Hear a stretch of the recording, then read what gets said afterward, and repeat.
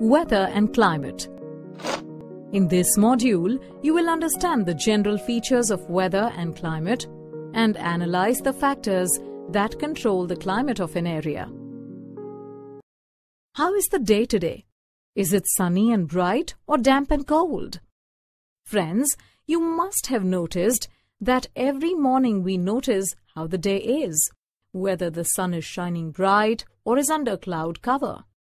This day-to-day condition varies, and we define this condition as weather. We often talk about the weather condition of various places, cities, hill stations, and some other towns where our friends and relatives live. So, weather is the general state of the atmospheric condition of a place at any point of time. The condition changes with any minute change in the atmosphere. For example, daytime has sunshine and higher temperature, whereas nights have no sunshine and the temperature is lower. Wind speed also fluctuates as per the changes in temperature. Now let's discuss a state of atmospheric condition that prevails for a longer period of time. When do we wear woolens and for how long? Isn't it true that in December and January we use thick woolen clothes? Similarly, in the months of May and June, we feel hot and uncomfortable because of high temperature. Therefore, we can conclude that climate is the sum total of the weather conditions and trends of atmospheric variations for a long period of time and over a large extent of area. Now let us discuss the elements of weather and climate. The elements are same for both.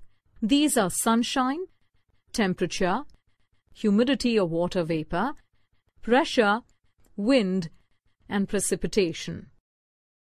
We often notice that the weather conditions fluctuate during the daytime, even with a little change in the sky condition.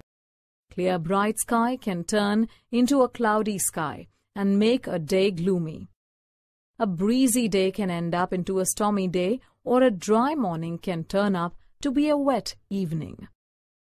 Thus, observing the trend of generalized monthly atmospheric conditions, we divide a year into a number of seasons. In India, a year is divided into winter, summer, and rainy seasons. When we say the climate of India, we want to say the general conditions of the temperature and precipitation of different regions of India. For example, the temperature of Jaisalmer in Rajasthan, a desert region, goes up to 50 degrees Celsius in summers, whereas at the same time, the temperature in the mountainous region of Jammu and Kashmir is around 20 degrees Celsius. Similarly, the minimum temperature in winter season becomes as low as minus 45 degrees Celsius in the Dras sector of Jammu and Kashmir, whereas it remains around 20 degrees Celsius in the coastal Kerala.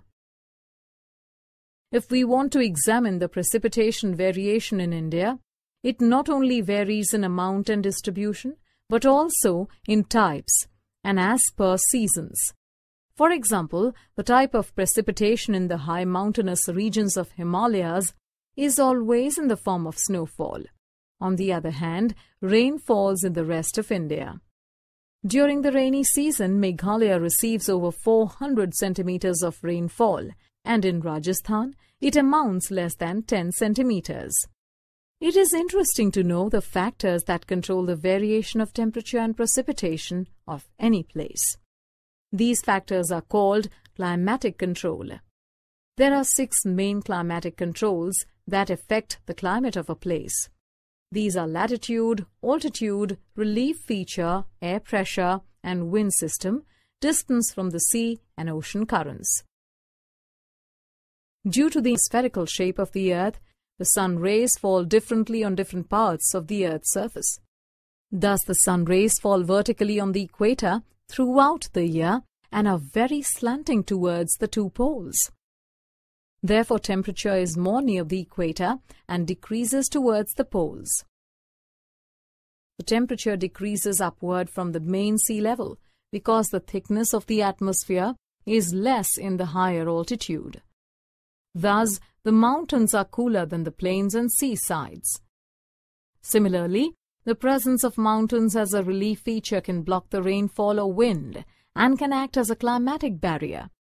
The windward side gets heavy shower and the leeward side remains almost rainless or as rain shadow. The temperature controls the pressure and wind systems of any place. As we know that the equatorial region remains hot, thus the pressure of this region is always low. The hot air goes up and thus the pressure falls. On the other hand, polar regions always have high pressure due to low temperature. The speed of wind depends on the difference of high and low pressure. Wind always blows from a high-pressure area to a low-pressure area. Thus, if wind comes from a water body to a landmass, it brings moisture and helps in rainfall. Coastal areas are always influenced by the marine effect. Thus, the temperature never becomes extremely hot or cold there. It remains moderate throughout the year. Sometimes, an ocean current modifies the coastal climate, such as a warm current raises the temperature along the coast, whereas a cold current lowers the temperature. Let's recap. Weather is a general state of the atmospheric condition of a place at any point of time. Climate is the sum total of the weather conditions for a long period of time and over a large extent of area. The elements of weather and climate are sunshine, temperature, humidity, pressure, wind and precipitation. On the basis of generalized atmospheric conditions, the climate of a place is divided into summer and winter season.